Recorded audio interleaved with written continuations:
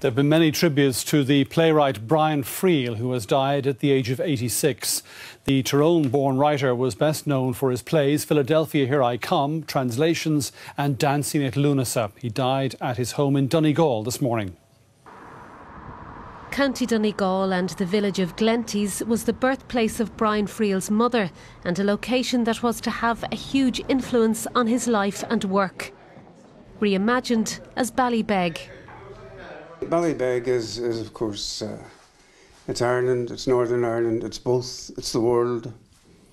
It's a condition rather than a place, but it also has all of the intimacy and closeness. Friel attended St Colum's College in Derry and worked for a time as a teacher before turning to writing full-time in 1960, while a period spent at the Tyrone Guthrie Centre in Minneapolis proved pivotal to his writing career. Back to the job, keep occupied, be methodical. On his return, Friel wrote Philadelphia, Here I Come, with its groundbreaking use of the public and private side of the main character. Dear nephew Gar, just a line to let you know that your Uncle Con and me have finalised all the plans. Uncle Con and I. In 1980, Brian Friel co-founded the Field Day Theatre Company with Stephen Ray. Its first production was Translations, which has since been staged all over the world, frequently in translation itself. Always. Always? What is that word? Always? Another major work was Faith Healer, premiered at the Abbey in 1980, starring Donald McCann.